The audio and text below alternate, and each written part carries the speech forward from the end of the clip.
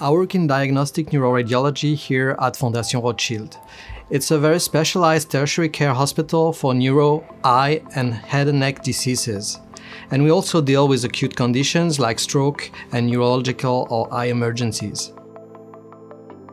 We now have 4 MRI scanners, including 2 Ingenia Elition 3T systems. There's a lot of demand for MRI, so we needed to increase capacity.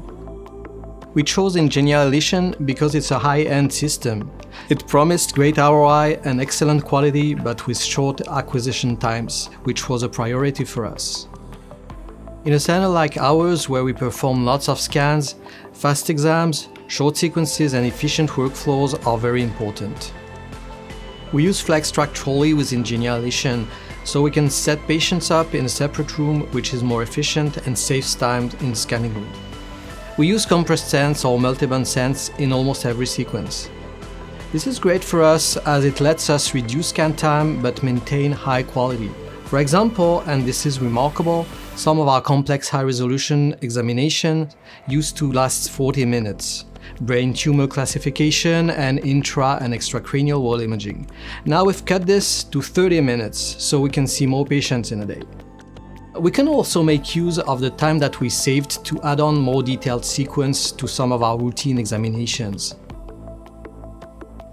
For example, in patients with suspected ischemic disease of the eye or optic nerve, we add an isotropic 500 micron black blood imaging.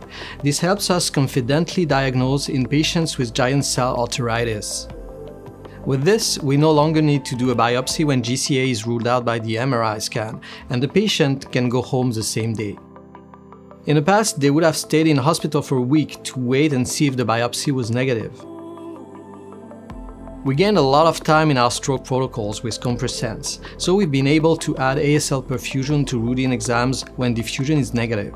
Even in confirmed ischemic strokes, where we must move forward to the treatment fast, we can now do supra-aortic vessels and susceptibility-weighted imaging, because each sequence lasts less than a minute. This really helps us gain insights and could potentially help us improve the outcome for the patient. There's only a limited number of sequences where you can't use compressed sense, like diffusion imaging, for example. For this, we use multiband sense so we can also accelerate them. For example, we do high-resolution diffusion tensor in 15 directions. This is a sequence we now use a lot because we feel it provides a high level of confidence, in particular for small ischemic lesions. For regular diffusion, I think we improved the voxel size by 0.2 mm from what we had before, while we can keep using B2000 values that gives us more information than B1000 on 3T. Since scan times are shorter, we can see more patients per day. We can also invest this additional time in spatial resolution or add sequences to give us more diagnostic confidence. I'd say overall image quality for neuro cases on Ingenia Elition is very robust, so we're very pleased with our choice.